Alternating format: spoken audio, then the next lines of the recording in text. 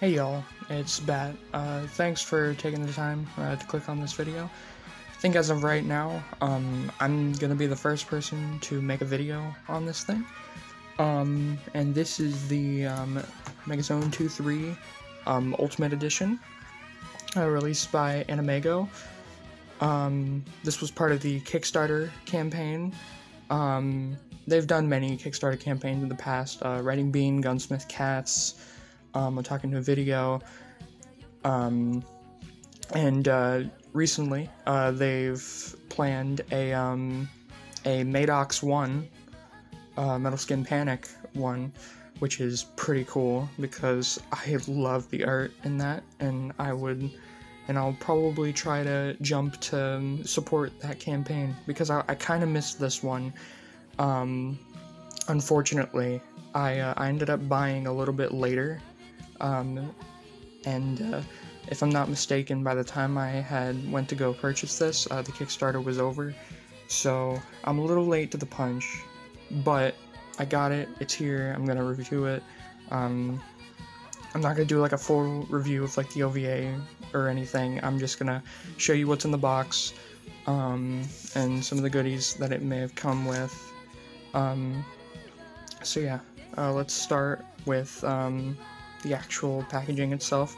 It's a fairly standard art box, and it actually features the art that is on the Japanese Blu-ray, which is kind of rare normally, but I know Animeigo likes to do that. But yeah, this art box is fantastic. It has, of course, Tokimatsuri Eve, the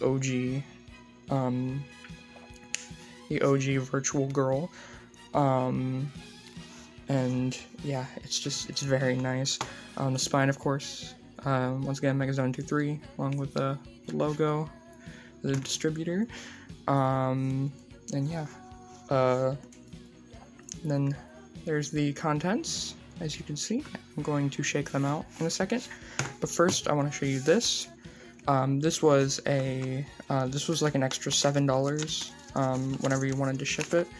It's I'm doing this with one hand. This right here is a embroidered patch of Eve, 1985-2020. It's very nice, and I might actually put this on one of my jackets because it's really cool. So yeah, Animeigo loves to do their patches, so and that's a rather nice one. So anyways, there we go. Went ahead and jump cut that so y'all wouldn't have to see me shaking it to death. So yeah, there's the art box. Nothing very special in there, but here we go. Here is the premium edition itself. And this is the premium edition. You would know that because it comes with the art book and the art box. So yeah, we're gonna put the art book to the side. We're going to take a look at the Blu-ray itself. This features the art that they use for the campaign, which is very beautiful, original artwork. This has all the extras on the back, the Japanese commentary, the English commentary, a new never-before-seen documentary, of course the different colored subtitles, which is on every Animeigo release, and the color and line artwork galleries for the people who didn't get the premium edition. Having a bit of difficulty opening this. It's hard to do it with one hand. There we go. So, first thing you're presented with is a sticker sheet, which I've actually went ahead and used, as you can see. I put them on my computer. So, the original classic Megazone 2.3 logo.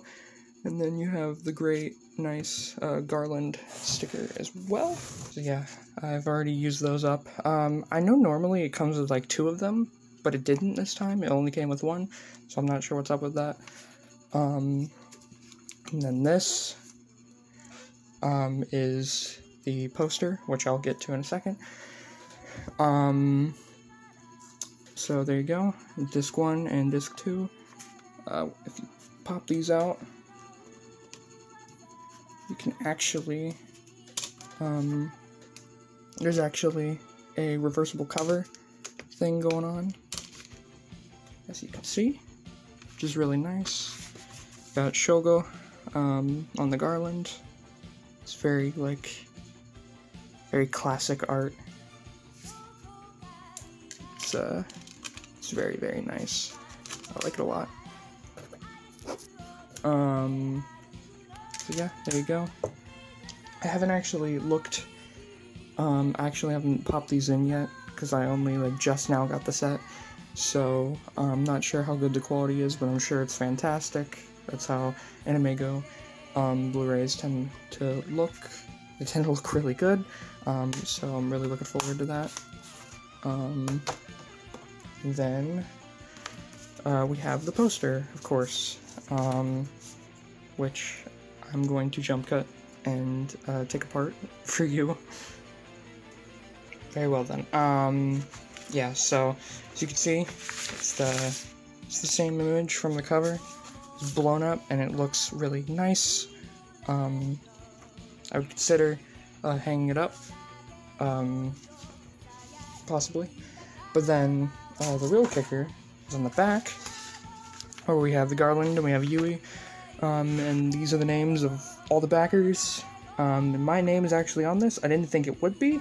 I thought they were going to leave it out since I ordered it kind of late, but that was not the case. So I was pleasantly surprised whenever I opened this to find my name. But yeah, it's a very wonderful poster, and I might actually decide to put it up, like I said, because it's so nice. So now that we've gone over the Blu-ray contents itself, let's quickly take a look at the liner notes and bonus manga. They actually did bring back the original artist of, I believe it was part 1, to do that. So of course you got your basic liner notes, as you can see, for everything. And then you have the bonus manga, which I discovered that if you were like a higher tier backer, you actually got in this, so that could be some people right there. But yeah, it's a nice short little thing, nothing too special, and then it ends with that, which I don't think is a real signature, but it's still pretty cool. And then on the very back, you have more nice little artwork. So yeah, very nice little booklet there. And this is the reason that I paid so much for this. This is the art of Megazone 2-3 art book. This includes anything you could ever want.